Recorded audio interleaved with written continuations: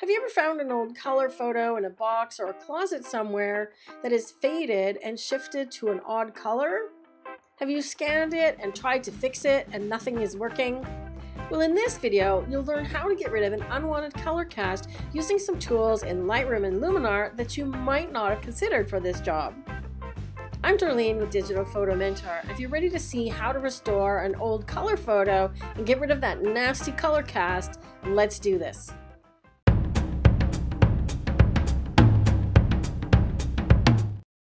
Let's deal with this one that is this very strange, cyan color, okay?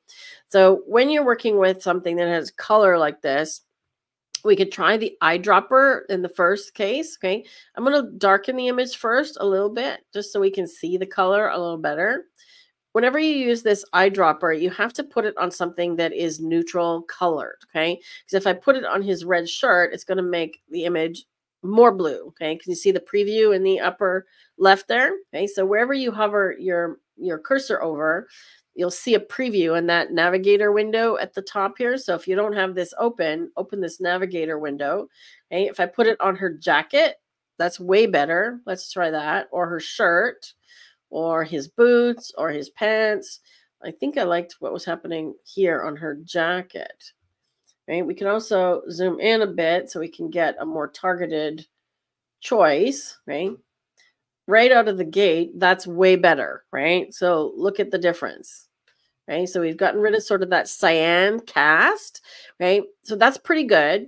Then we can work with these a little bit as well. If you want to sort of, we can give it a little more magenta, right? Because it's kind of green, but it's kind of like the highlights are a different color. So I'm going to go in to work on, we can work on actually color grading will work well on this one. So let's just do the shift double click on the whites and the blacks first. Right, I'm going to go a little more black. And now notice as I add more black, the color shift comes back, right? Let's lower the highlights. Okay, so now we've got something that looks green again. So we could try this one more time, or I want to try color grading. Okay, so color grading allows you to adjust the shadows, highlights, and midtones separately. Okay, so I'm going to go with highlights, and you can see that they're really cyan, right? So you don't have to understand the color wheel. It's here visually for you. What's the opposite? So this is the color it is right now. So opposite, it's already there. So I'm just going to drag the saturation up. Look at that. Okay, so see how that's fixing the highlights? So I'm going to drag it up until I see it becoming more neutral, like so. And maybe a little more towards orange. Okay. Now what color is or are the shadows? Okay, is the shadows blue as well? So I can shift the shadows. They actually look red. Okay, so the shadows might need to come from this side. Okay, I can also darken the shadows. Look at that. Okay, so luminance, darken the shadows. And let's see about midtones. The midtones actually look pretty decent, but if I want more sort of flesh color, let's just put orange. Okay, and if you want to see what it's doing, right, drag it up higher. And let's darken those midtones. Seems a little bit green to me, so maybe we want to go a little more to the red. Okay, so look at what color grading is doing. You see that? So from beginning to here, okay? So basically we've fixed the color problems, okay? As Rob has indicated, please give the video a thumbs up if you're liking it so far. And feel free to share this on your social media streams even now, and people can pick up live. So post this on your Facebook and see who joins in with us. Okay, now the other thing I want to do is I actually want to pull this into Luminar because there's a really neat color slider in Luminar, which is remove color cast, because I still feel like there's some weird shifting in the highlights here, right? So if I go further, I'm getting more red. Okay, that's not bad. That's not bad, right? It's a far cry from where we started, right? So we started there and now we're here, okay? So much better. Histogram is looking pretty good, right? Let's see if we got any whites. And if you're working on an image that has a white border around it, like some of them do, you have to take that into consideration because the border should be pure white. Okay, so if you're doing your clippings, keep going till the border is white, right? Potentially. Okay, so that looks really good. So I'm actually going to take this one into Luminar. Let's make the shadows even a little darker. There we go. So we could add a little bit of contrast. It's still got this kind of odd tint, hasn't it? Right? So let's take this one into Photoshop. And I go to Photoshop first because, again, if we're doing non-destructive editing, we want to use Photoshop as a smart object and then whatever filter we're going to apply there as a smart object, okay? Because it's editable, okay? So if we can come back to this later, okay? So here's my smart object.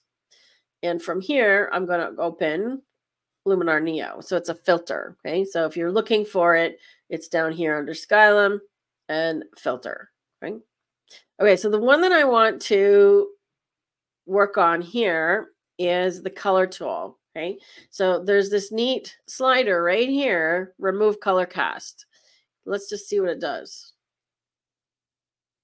It's not bad, right? It's making everything a little bit blue, but that I can work with, okay? That I can work with. So we can come back into develop in the white balance and give it a little bit more yellow, right? Warm it up a little bit.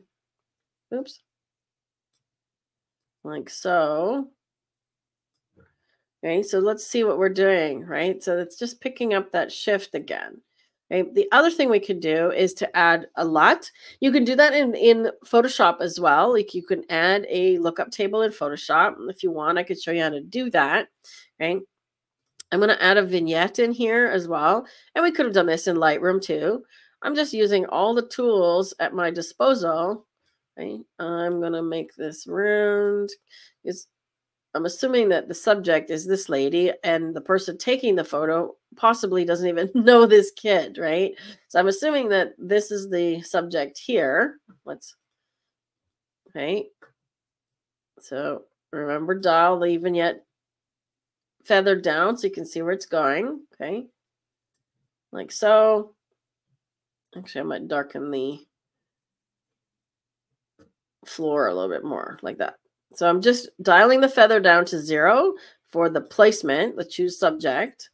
Okay, so this is what we had coming into Neo. That's what we got now. Okay.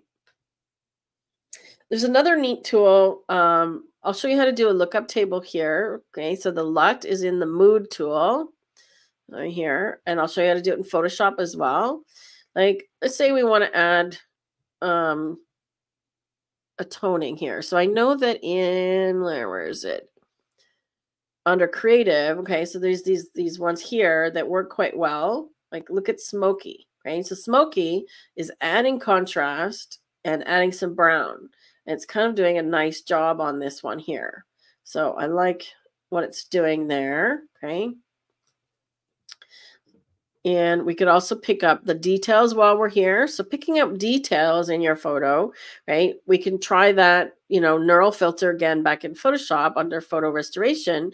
But this is one of my favorite tools in Luminar Neo, right? If you use the detail slider, look what it's doing, okay? So medium details, see how it's bringing out the face?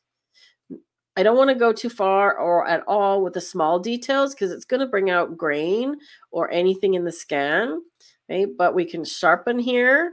Okay? Remember, masking keeps it off of the smooth areas. So increase the masking a little bit. But just take these things to extreme and see what they do. Okay?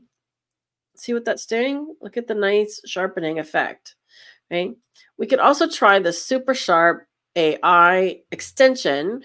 I'm not a fan of this one, to be honest. Okay, so I'm going to try Universal Low. It is an AI filter. Yeah, see, this sharpening is just taking forever. Oh, there we go. Did it do a decent job? Yeah, I'm not even sure it's doing anything, to be honest. It's doing okay. So we could leave it, right? It's doing all right. But overall, this is what we started with. This is what we got now from Neo. Okay. So here's the progression, right? So original, Lightroom edit, technically after Luminar, right? So we sharpen things up and so on, right? If you want to do a comparison in Lightroom, just pick the images you want to compare and hit C for compare mode, okay? Oops. I want to compare, yeah. I want to compare those two. Okay, so you can see the Lightroom version on the left and the after Luminar version on the right. Right? Picked up a lot more detail, a lot more sharpening. Look at the guy's helmet, right? His hat. Right? So just a reminder, if you enjoy my teaching style, check out Luminar Neo, the complete course now. It's a complete set of resources and information that you need to learn Luminar Neo from start to finish.